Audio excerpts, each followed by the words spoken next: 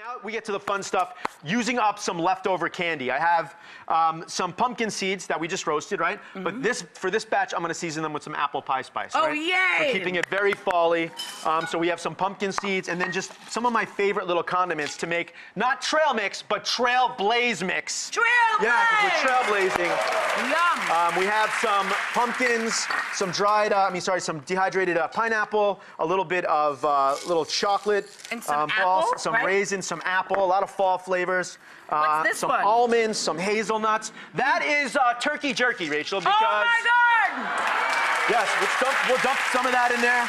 And again, that's good for when you're training, you get some of that savory flavor in there. And then, of course, some leftover candy. We have some of these soft caramels that are over here. Oh my God, caramels some peanut butter and jerky! chocolate. What? Chocolate and turkey jerky come together.